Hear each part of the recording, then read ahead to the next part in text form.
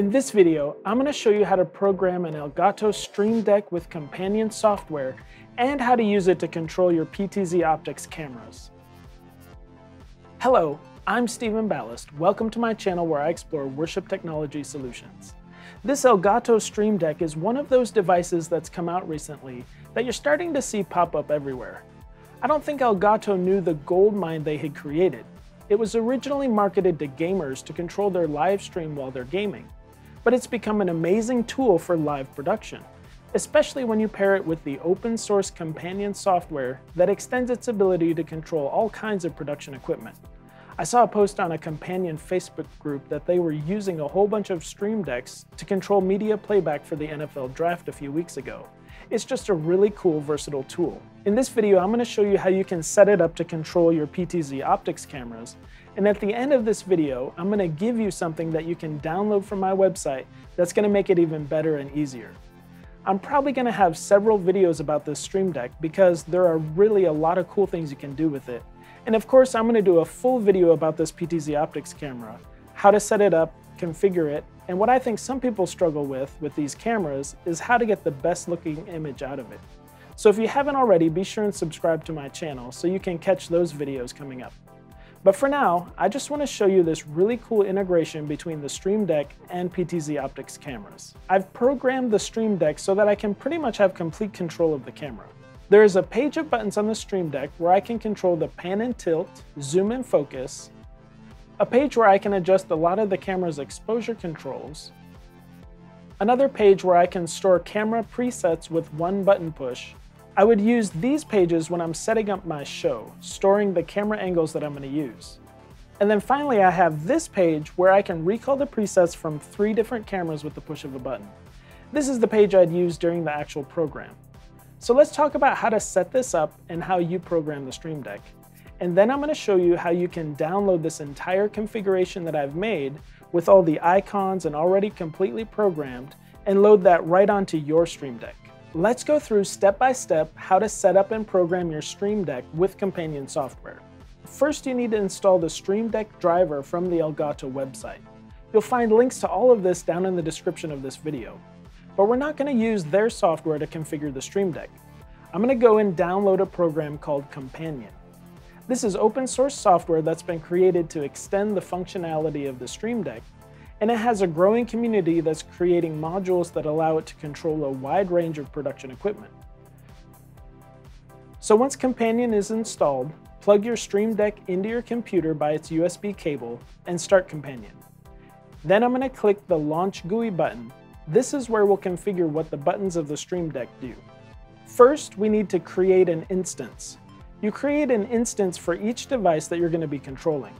So I'll click By Manufacturer, find PTZOptics, and then click PTZOptics Visca.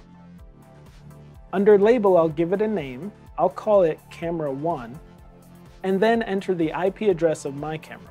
The PTZOptics cameras have an Ethernet port to connect to your network for IP control, and in a future video, I'll talk all about how to set that up. But for now, I'm just going to enter the IP address of this camera, 192.168.5.203, and leave the port as default. Click Apply Changes, and now under Instances, I'll see my camera, and it will show the status with a green OK if I've configured everything successfully and it's communicating with the camera.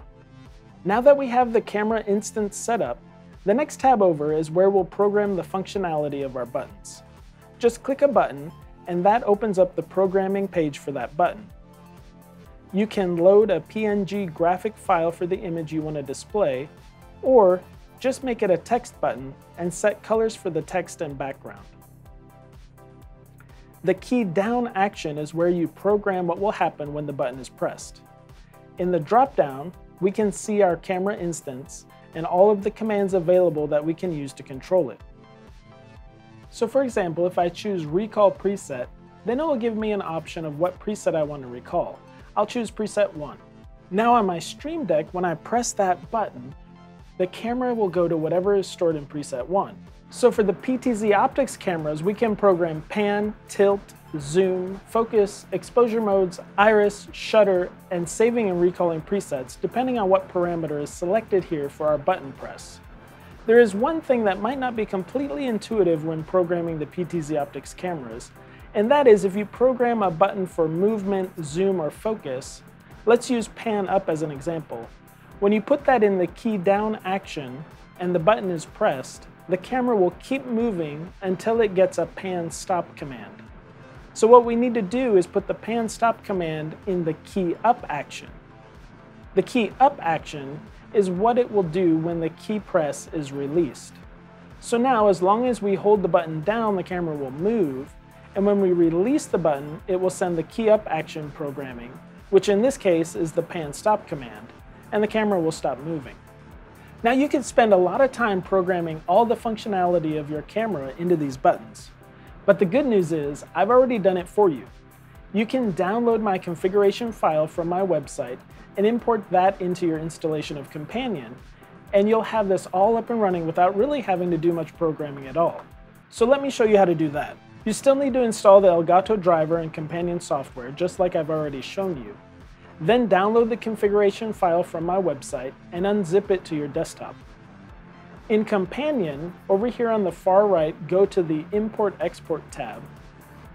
Click Import and select the file you just unzipped. Then click Replace Current Configuration, and that will bring in all of my programming. Now this part is important. I've found that at this point I have to restart Companion for the import to take effect. So close the browser window and click the Close button in Companion. Then launch Companion again, and all the programming should be there. Now go to your Instance tab, and what you need to do is click Edit for each instance of the cameras, and enter the actual IP address of your camera. And now you should be able to control your cameras with the buttons on the Stream Deck. Once you have things programmed using the browser interface, you can close that. Everything is stored in the Companion program, so you just need that running and your Stream Deck will work. Let me walk you through page by page and show you what I've programmed the buttons to do. On the first page are your camera preset recall buttons for 3 cameras. It should be pretty self-explanatory. The first row is camera 1 presets, the second row is camera 2 presets, and so forth. The next page is storing presets. So adjust your camera to a position, press the Store Preset 1 button, and that position and zoom have been stored in your camera. So now back on my playback page, if I press camera 1 preset 1, the camera will recall that position. Page 3 is individual camera controls. The arrows should be pretty obvious. They move the camera. The plus and minus buttons zoom in and out. And this top left button will send the focus far command, which will move the focus out. The next button down, which is focus near, will move the focus closer. And the bottom button I call spot focus. It puts the camera in autofocus as long as I'm holding the button down, and then when I release the button, it will go back to manual focus. These buttons here on the top and bottom right are just quick ways to store preset 1 and store preset 2 for this camera while I'm on this page with my camera controls, without having to go back to the other page to store them. Page 4 gives me exposure control for the camera. The 4 button modes across the top will change the exposure mode, selecting between manual, auto, shutter priority, and iris priority.